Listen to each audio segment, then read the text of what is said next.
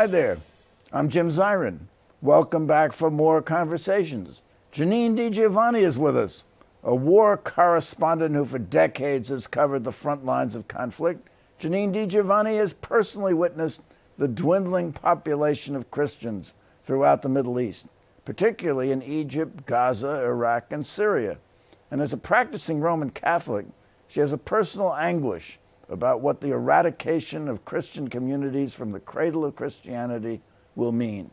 Her latest book, The Vanishing, The Twilight of Christianity in the Land of the Prophet, bears witness to this. Critics have called the book one of poignant authenticity that elaborates the power of faith in trying times. It is in many ways a sad book, but I couldn't put it down. We're pleased to welcome Janine di Giovanni back to the program, and she will tell us about The Vanishing. Now, this is your 9th book. Yes, but this is a very special book, isn't it? It is. It's something I've wanted to write for a long time. I've been working in the Middle East for 31 years, since 1990. And when I started working there and I was covering wars or conflicts, there was one thing that always really resonated with me, and that was how minority communities managed to remain and how resilient they were in the face of many, many obstacles. The Christian community in Iraq, for instance, I first became, well, I'd always been aware of them, but I first worked with them, reported on them in the days of Saddam Hussein.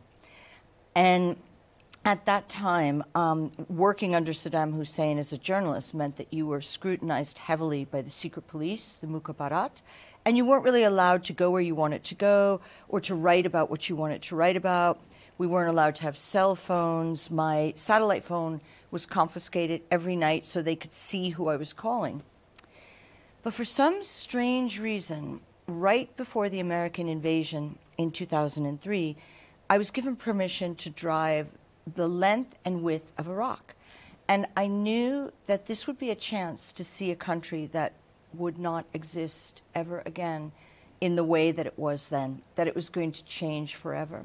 Now, did you drive alone, or did Saddam sent one of his people to look over your shoulder? Saddam sent a couple people to look over my shoulder. I didn't know then. I mean, one was my translator, one was my driver. I wasn't really sure who was the internal spy. I thought it was my translator. It turned out to be my driver. But I was aware that I was being watched, that notes were being taken, that there were cameras in my room, my hotel room. So I was always very careful, especially with the people that I would be interviewing, because of course the risk for me was much less than it was for them. And it's always like that when you work in sensitive areas or closed countries. So let's pause for a moment. We just went through the period of quarantine and lockdown for COVID. So you really had about 2 years. And where were you? Well, on March 13th, 2020, I brought, my son is French, his dad is in France. So I was taking a flight to Paris to drop him off for spring break. And I got there, and literally the next day, Emmanuel Macron, the president, said, you know, we are at war. And the country locked down, and France had a very tight lockdown.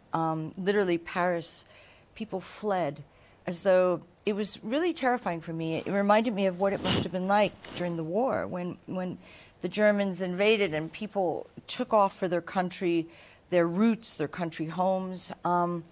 Now, unlike America, in France, many families own a portion of their ancestral homes. And my ex-husband's family have a village in the Alps in France, not the chic Alps, but really the remote, the Vercors, remote dairy village where I think there's about 14 people.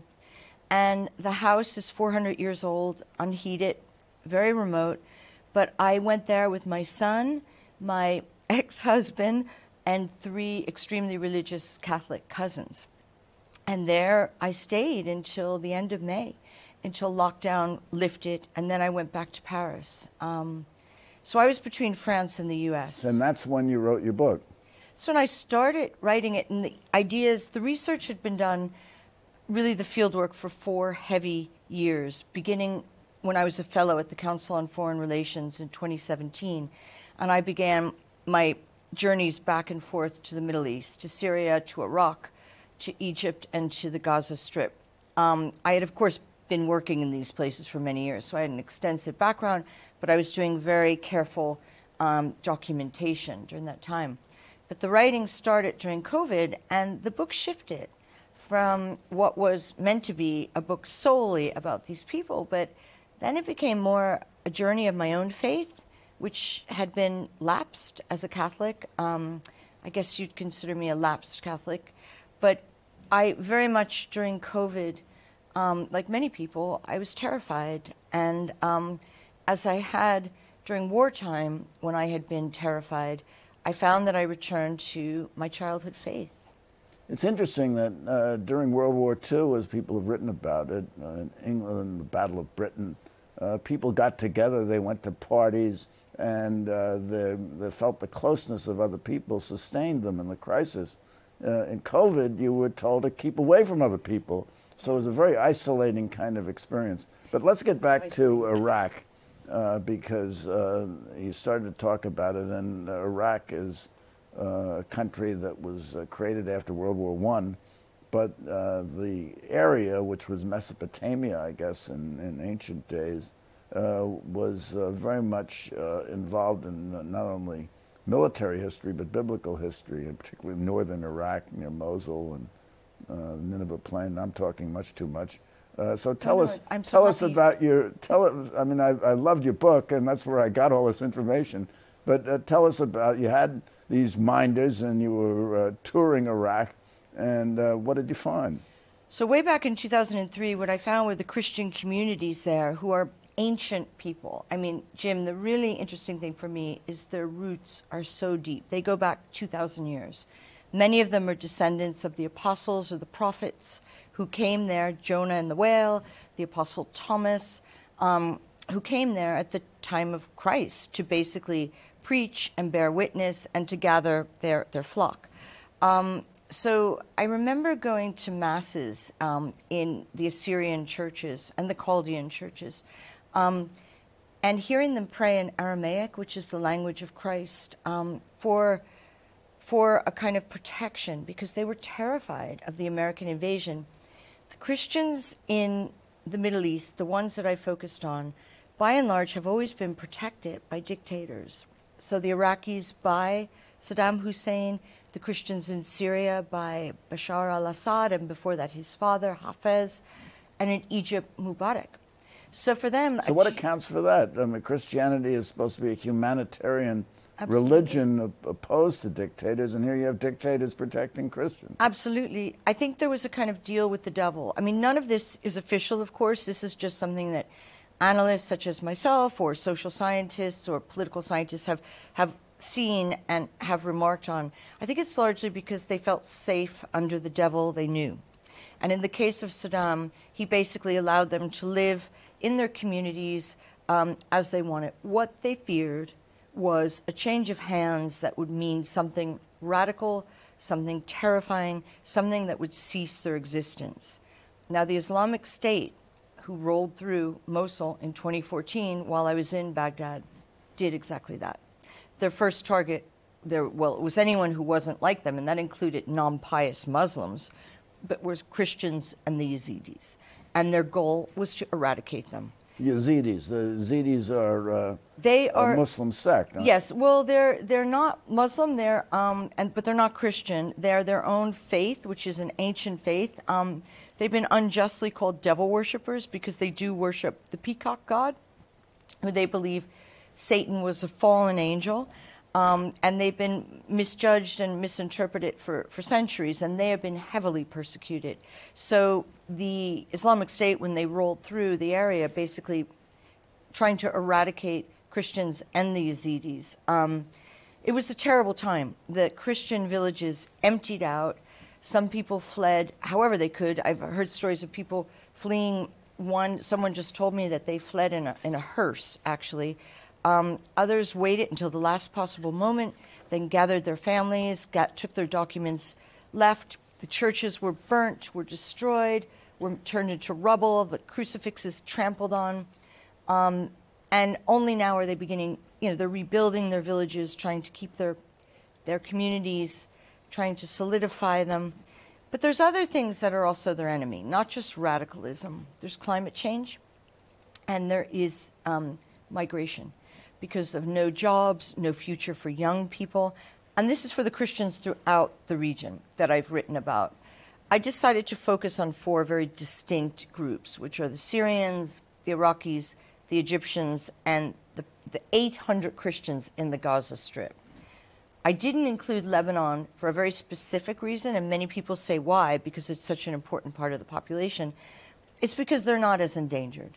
They don't have a real threat of eradication.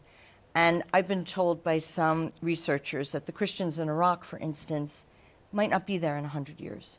So it was imperative for me to document them now, to get these voices, to do a kind of oral history of these people before they disappear forever, because they are ancient people, and this is their ancestral land. And if they migrate from Iraq, where do they migrate to, or where are they going to migrate? The U.S., when Trump posed the Muslim ban in 2017, that didn't include Arab Christians. So Christians from Arab lands could still come. So a lot of them have family here. There's an enormous communities in Michigan, upstate New York, all over the country. Canada, of course, liberal European countries like Sweden. France, of course, is a Catholic country. They've been extremely supportive of Arab Christians. They want to go anywhere where they can find employment for their kids. Young people want jobs. At the same time, there's this terrible, terrible sense that if we leave, we're leaving a hole in these communities that we have to keep our foothold in. And yet, for a young person who graduates from university, there aren't many prospects. So migration is a real enemy. Climate change is really fiercely important and relevant right now. Iraq is 31% desert. It's, I think, in the top 5 of the UN's deepest concerns with climate change, droughts, floods. So all of these challenges they have are enormous. So what was the Christian population of Iraq when you began your work, and what is it today? Early in the days of Saddam, there was one census done that gave 1.5 million Christians in Iraq. Now, I have heard figures between 150,000 and 300,000, probably more on the 150,000.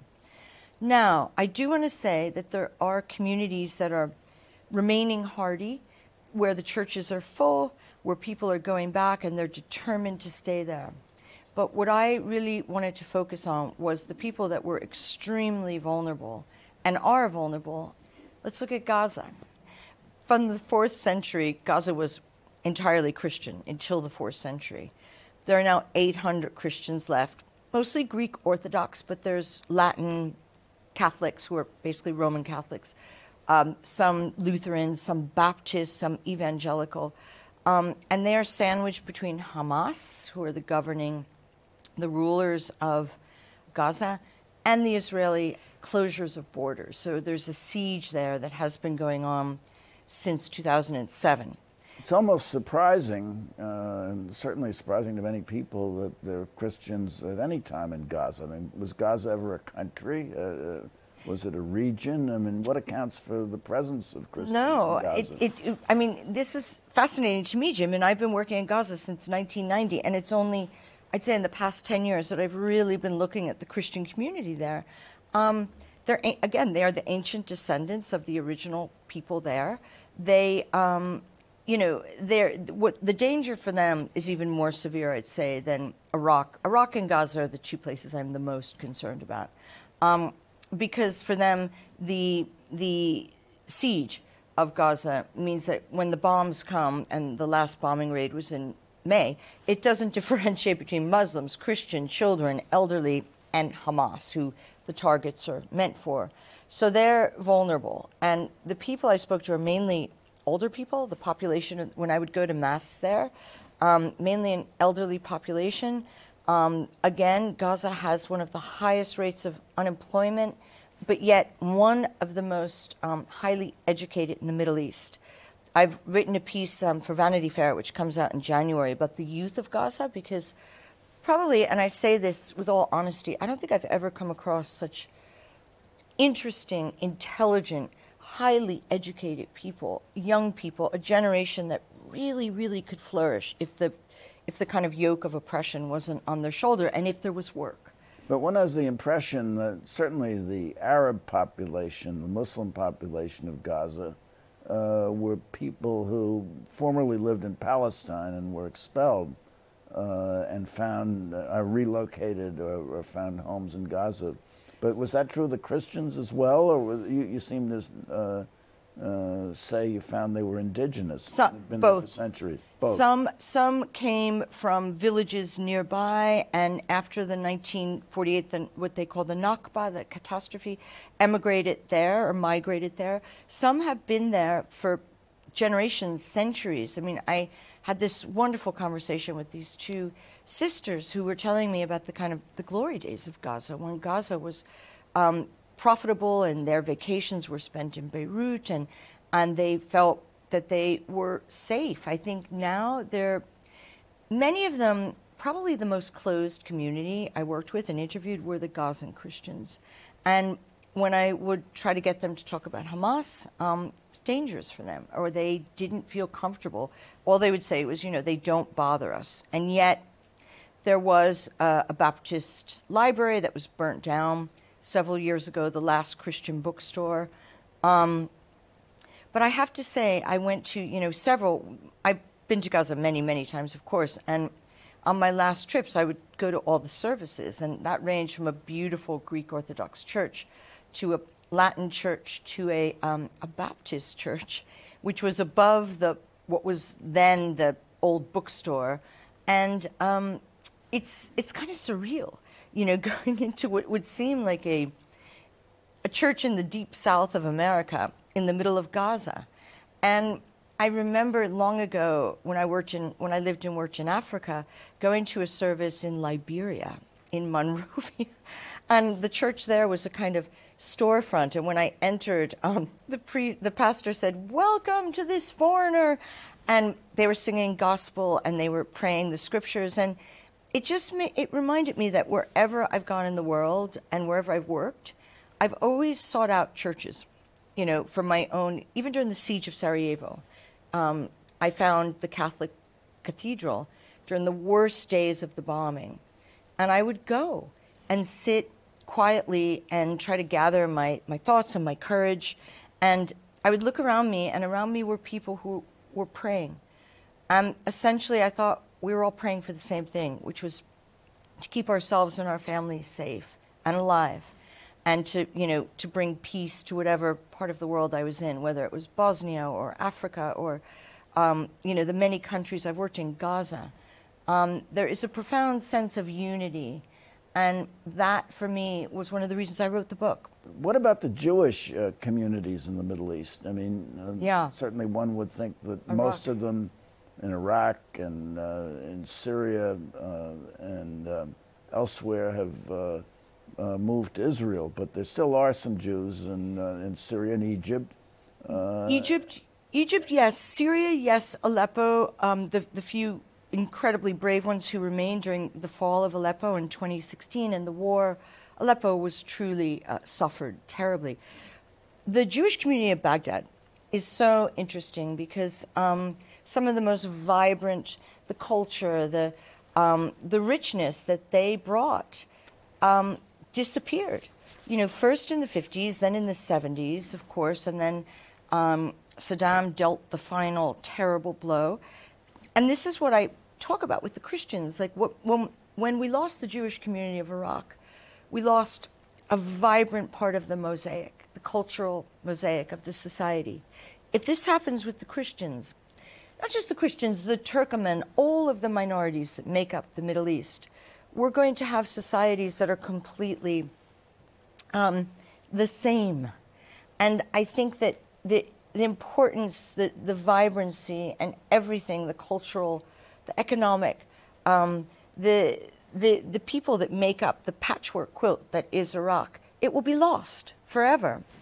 I remember... So we'll be left with what you've called a homogenized community. Yeah, which would be, you know, and I'm choosing my words very carefully because I know many people are sensitive about this, and in no way am I saying that, you know, the Muslim community is to blame for this, because there are millions of Muslims that lived alongside Christian, Jews, For Turkmen, centuries. for centuries.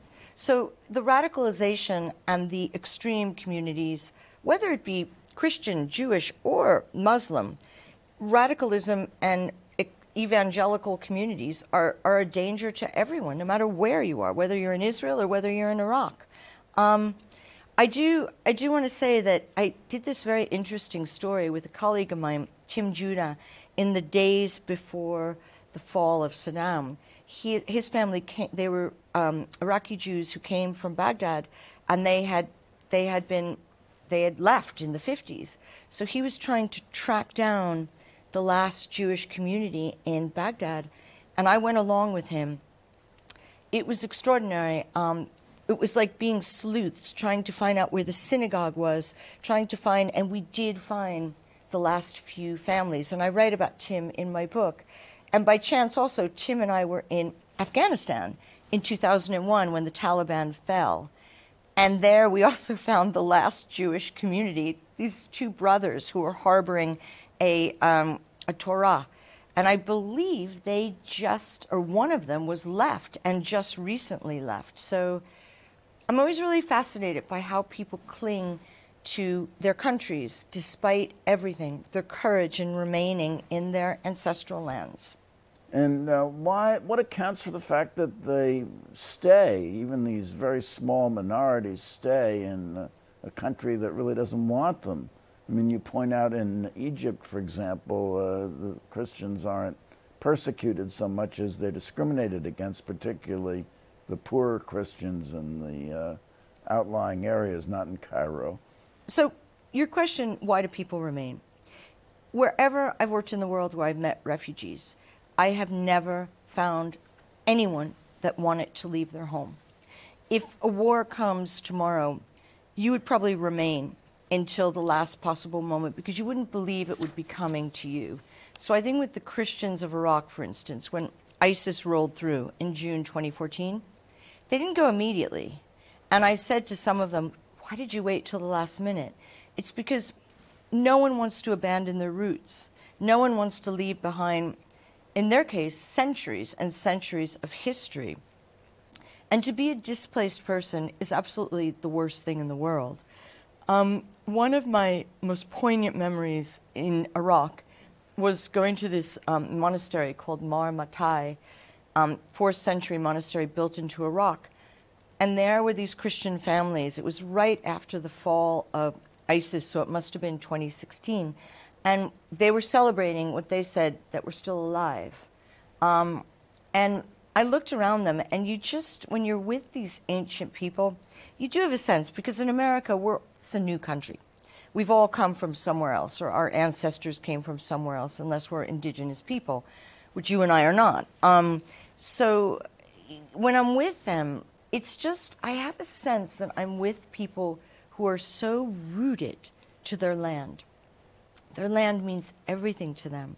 It's their identity. They're Christians, but they're Arabs, and they're Iraqis, or they're Syrians, or they're Egyptians. And to take that from them is to literally expunge a hugely important component of their being. So that's why it's absolutely imperative we protect them. Well, Pope Francis went to Iraq in March of 2021.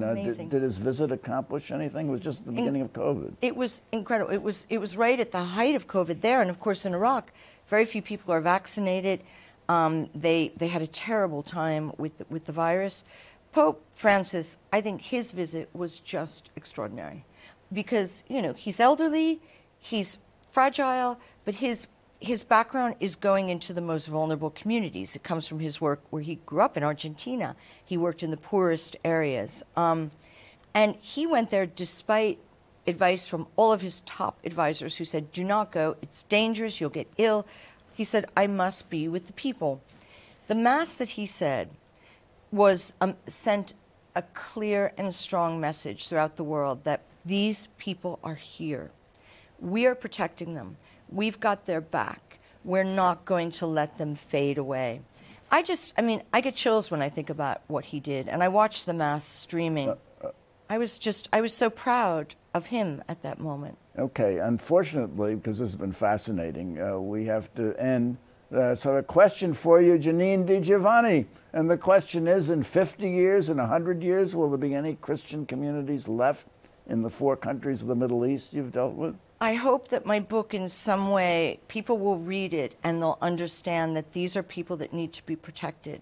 If not, I fear, and other political scientists fear, that they will be eradicated, that there will be a biblical exodus, and they will no longer be on their ancestral lands. Another biblical exodus. So thank you so much for coming by. This has just been wonderful. Good luck with your book, The Vanishing, which really is a must-read.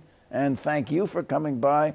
Tune in next week for more conversations. I'm Jim Zirin. Take care, be well, and all the best.